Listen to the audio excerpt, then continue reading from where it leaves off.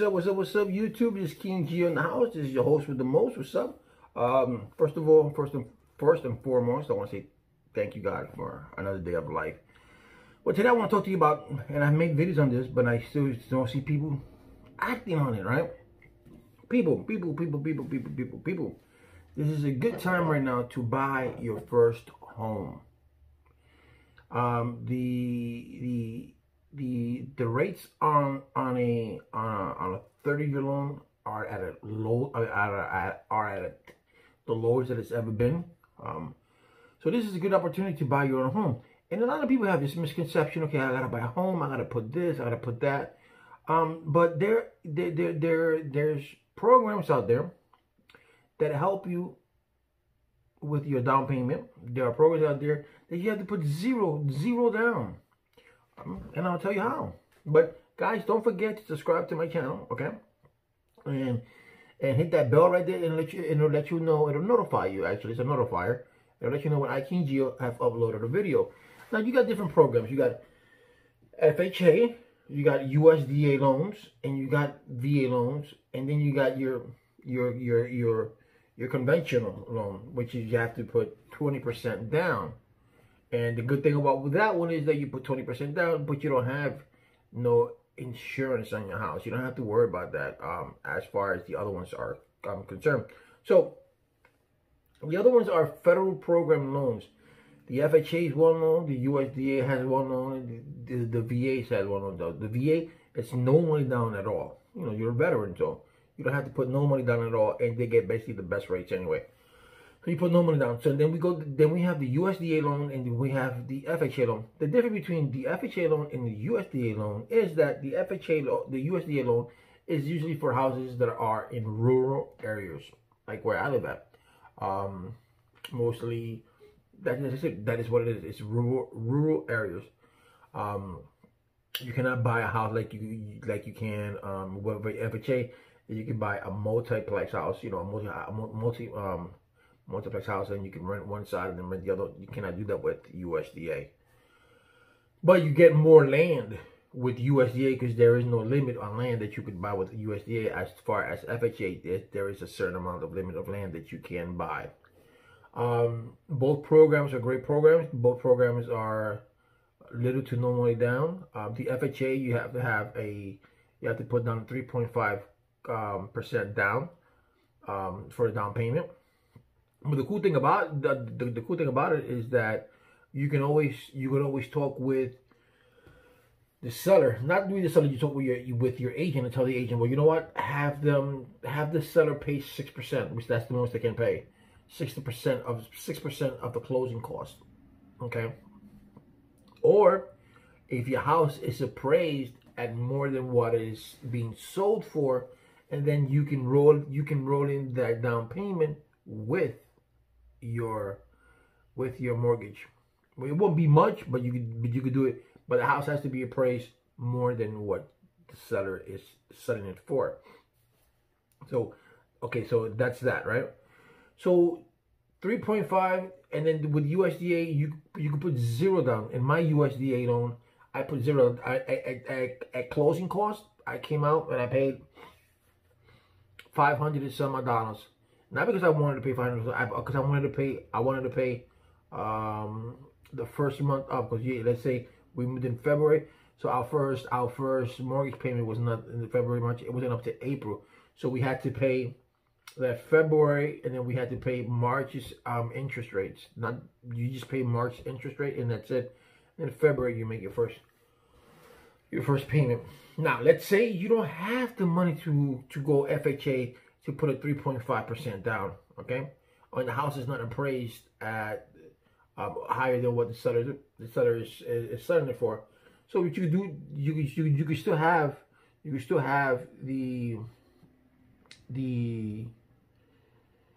seller put 6% down of the down payment or less, and then you put the rest. Or there are programs. Each state has a down payment program, and each state requires different rules. Some states, they ask you, okay, you want to do a down payment program, we need you to take one of our classes, because they want to give you a class so you know how it is to pay rent. I mean, a mortgage, you know, so you don't get behind. You know, it's going to be especially if it's going to be your first time.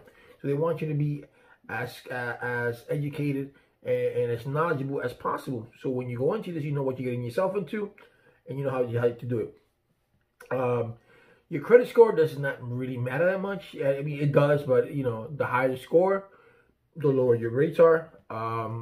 But FHA, I've noticed that they can go down in your credit score as far as 520, but you're probably gonna end up paying a good 10% down. But if you got 585 with FHA is good. USDA loan is like 625. You have to have a debt to the debt to income ratio, I think, is 53% on both FHA. You have to have, I mean, you could have a bankruptcy on your FHA and USDA. You can have a bankruptcy in your file as long as it's 3 years or older. So you don't have to worry about that. So if you're bankrupt, you don't have to worry about that. And the good thing about the FHA loan is that the FHA loan, like you said, you go, you buy yourself a house. Try to buy yourself a house that has, like I said, you can even go up to a 4-family home, right?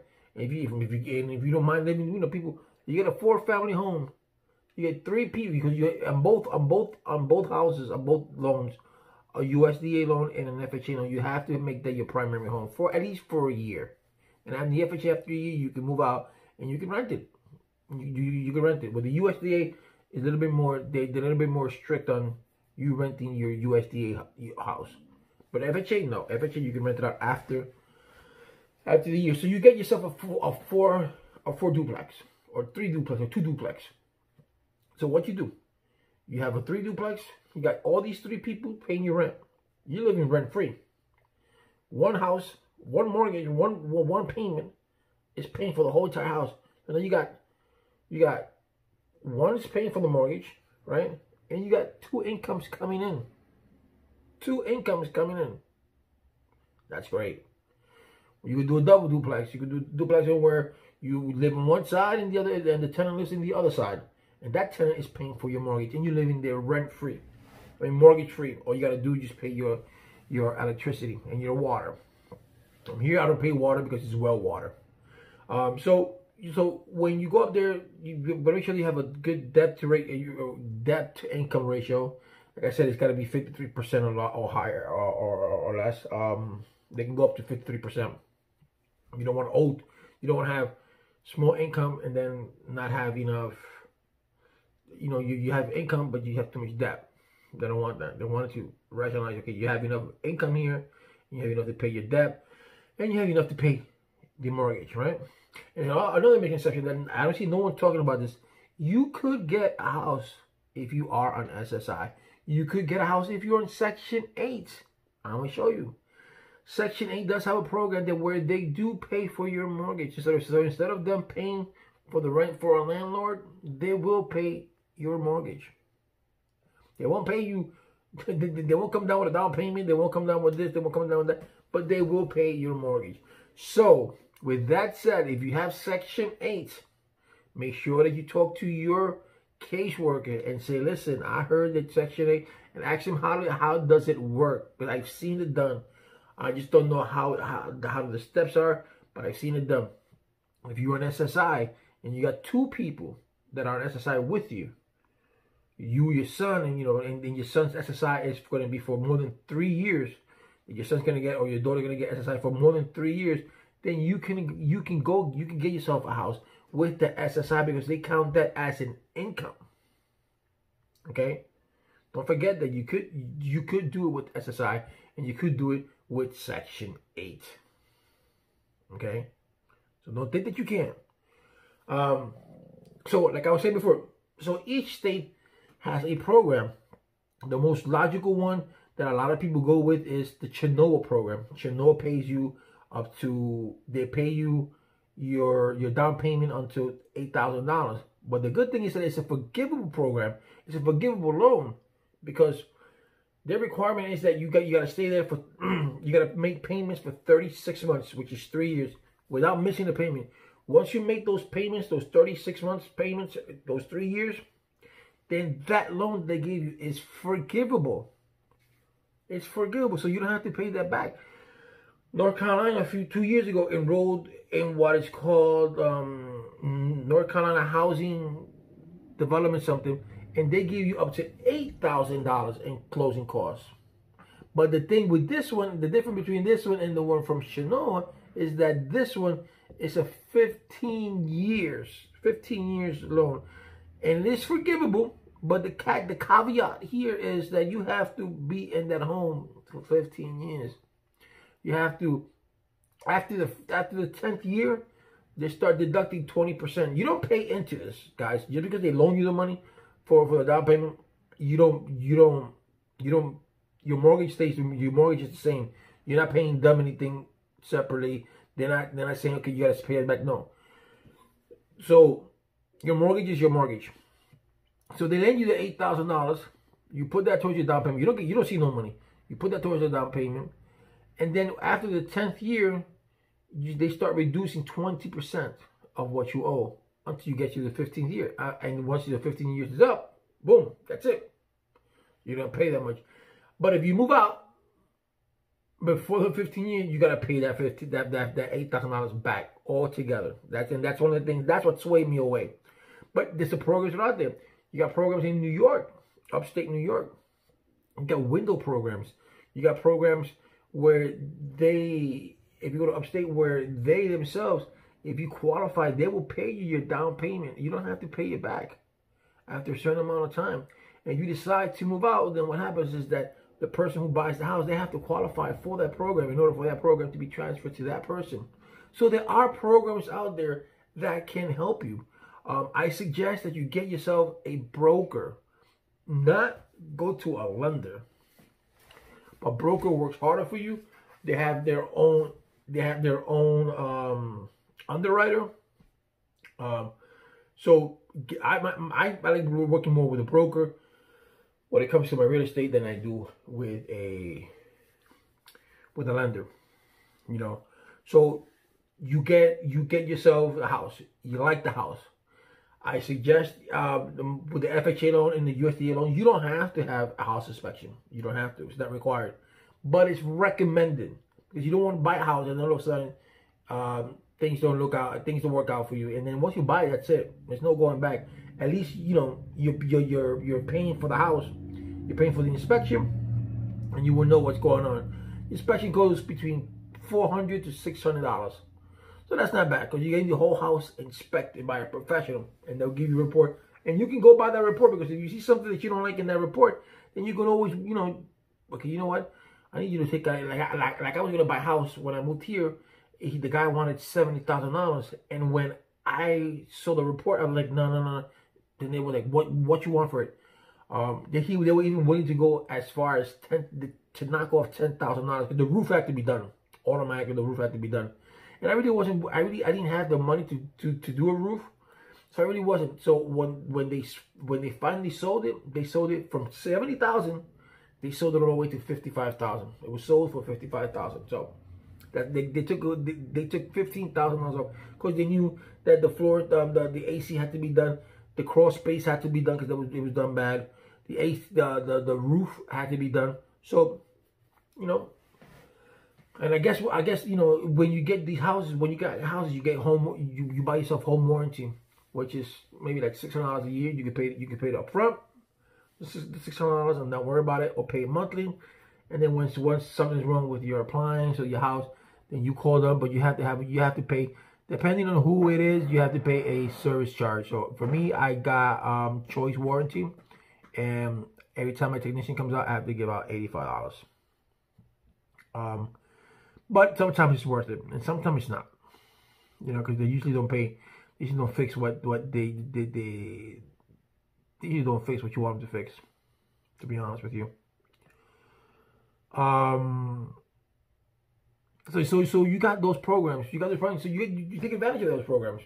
You know, like I said, the FHA. You buy a duplex house, 3-plex, 4-plex, and you can rent those out, and make sure that when you rent them out, you vet these people out. You gotta vet these people out. Gotta make sure that they don't have bad credit. I'm not the person to judge people on the credit, but to make sure that they don't have that they owe back rent somewhere else, or you know, call their references. Say this is a good person, because you want to rent to someone who's going to pay you constantly.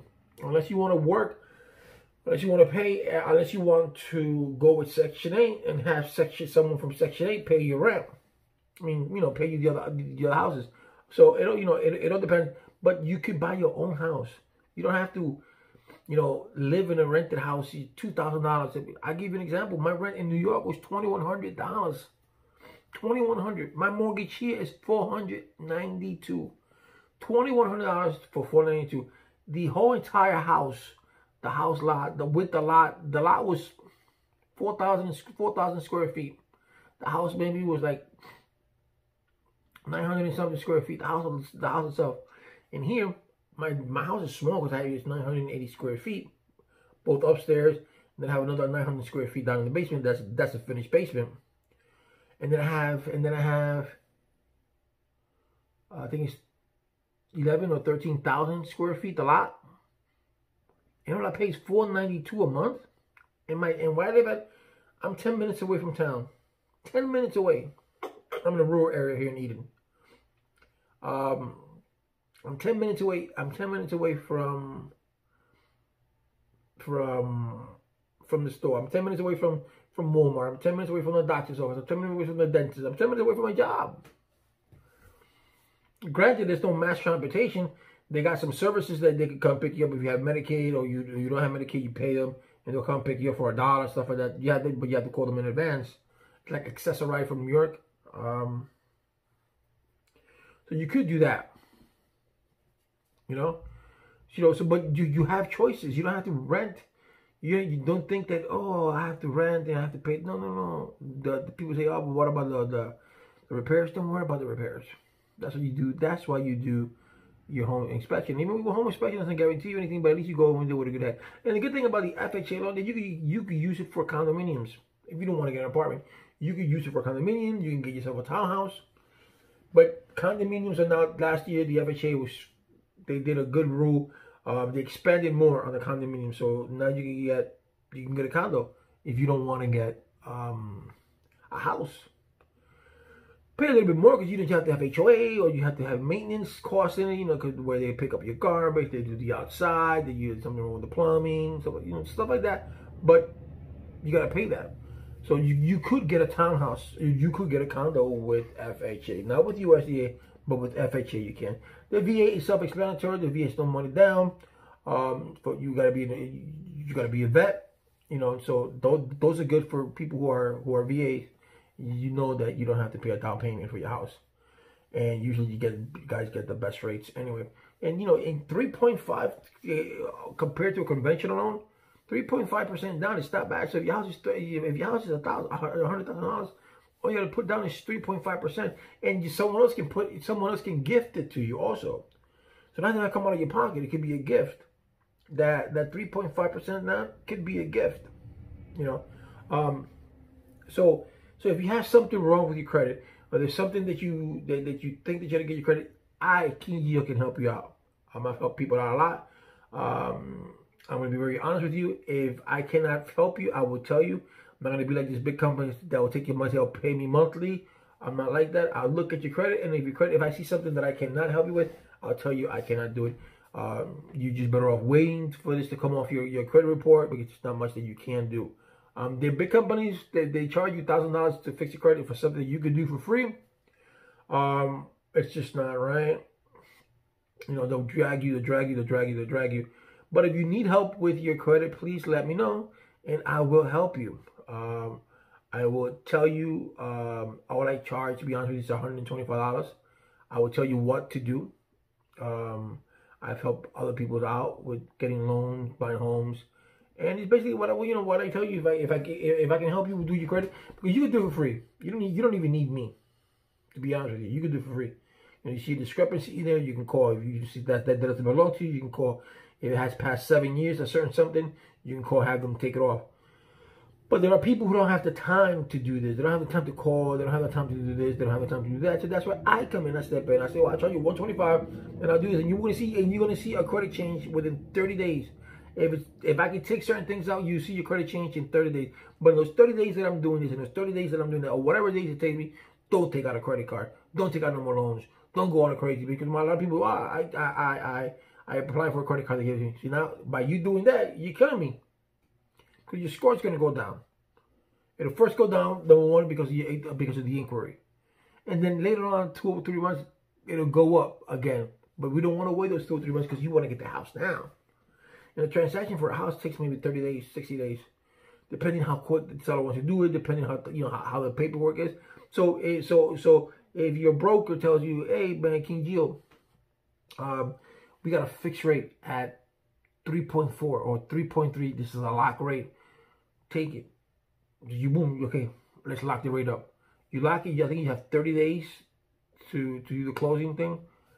There is an extension, which is a little. You got to pay a little bit more. Not much, but you have it. You have the fixed rate at 3.4.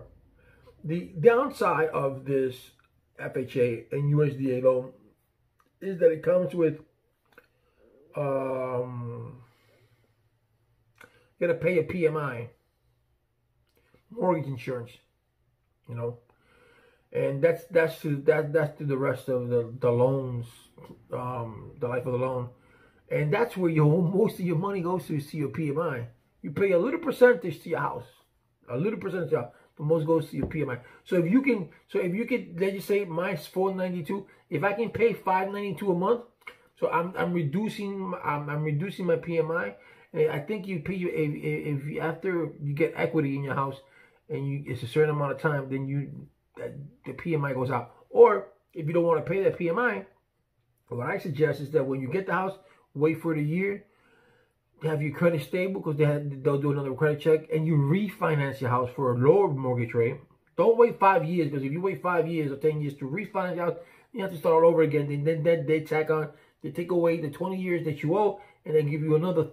They'll tack on a new 30 year. So I would suggest that if you're going to refinance, you refinance it within the first year. You refinance that the first year, and then your PMI is no longer there. You don't get no more PMI. So you don't have that mortgage insurance if you can refinance it. So that's the good thing. You can refinance both USDA loans and FHA loans. even VA loans, I'm sure. So you refinance it, you get a lower rate, but you don't have the PMI no more, because it's no longer an FHA loan. It's no longer a USDA loan. You know, and then once you get out of that, you can go again and you can apply for another FHA loan. You can apply for another USDA loan, and now you have 2 houses. You can live one and rent out the other one, and this one pays for that one. That's a good thing. So don't get discouraged. Don't get discouraged. There's ways to get a house. You just go out there. I prefer you guys buying a house than renting. If you have a car, you can go to, make sure that location. It's important for a lot of people. They work, the kids' school. When you look at the places to find a job, to find a place to live, very important that you have a good school system. Every neighborhood that you go to, if you see a good school system, then that neighborhood is pretty good. So that's what a lot of people do. I look at schools, I look at crime, I look at the neighborhood. Because you don't want a house in a rundown neighborhood. When I went to Syracuse, New York, you had 1 house and all 10 houses were down. I don't want to live like that. Even if they gentrify the place, it's still not my thing. And I took a USDA loan because I wanted to be away from the city. I didn't want to be in the city. I really didn't. So this is, for me, it's perfect. I got my own backyard. I got close to half an acre. So I'm good. I'm really good. Going from $2,100 a month in rent to $492 of mortgage is not bad. I don't pay water. Yes, I do pay water. I pay light. I have petroleum gas. So that's I pay that maybe once every 4 or 5 months. If that. Man, it should be once a year. Because I have a big tank and then I have a small tank up another big tank, but it's smaller for the kitchen stove. So these things can be done. Like I said, you can have an SSI, which as long as there's 2 SSIs in your family, you can do it. You go to Section 8, you have Section 8, have your Section 8 caseworker. Ask him or her, how does it work? Always look for a housing program, a down payment program. It's called a down payment program. Each state has it. If you can go with your local bank, it's even better. What it does to say, bankruptcy doesn't matter as long as it's 3 years old. I'm sorry, 3 years old. And you just start from there. And if you have any questions, any doubts, feel free to contact me. Leave me your email. I will get back to you. I always answer my comments, so you don't have to worry about that. And I get back to you. And then together we can, I can help you get you, get you that dream home, or that dream condominium, or that dream townhouse. Because it doesn't have to be a home. It could be a condominium if you feel more comfortable with that. But anyway, just make sure that 2020 now's a good time where everything's going on. I know it's a pandemic going on. You're like, how can I buy a house? But it's a good way now to buy a house. People are gonna sell cheap. Soon they're gonna sell cheap, and you don't want to take advantage. I don't want to buy this house. This person is gonna sell the house because of the pandemic. It is what it is, but you gotta take advantage of it. That's the way. It's called business. You don't want to do it that way, but certain circumstances have dictated that you have to do it that way, and you don't want to move, so you don't want to buy someone out because this and that. But it is what it is, So that's the way you do it. Like I said, so it can be done. Don't discourage yourself that you cannot get a house. You can get a house, and some people like being in an apartment. They don't want to pay for it. Okay, fine, I understand that, but I prefer people buying their own home instead of renting. So that's just me. So guys, thank you. You like the hat, like the merch. Thank you for watching. I appreciate it. Guys, when you watch my videos, please stay on it as long as you can. If it's to the end, even better. That YouTube analyzes the views, and that's the time that you guys spend is very important. So thank you guys very much. I appreciate it. See you tomorrow or later on. Okay, peace out. God bless. And don't forget to subscribe, guys. Subscribe is easy. You just subscribe. I get subscriptions. I get more ads. You know what I mean? Okay, I hope you know what I mean.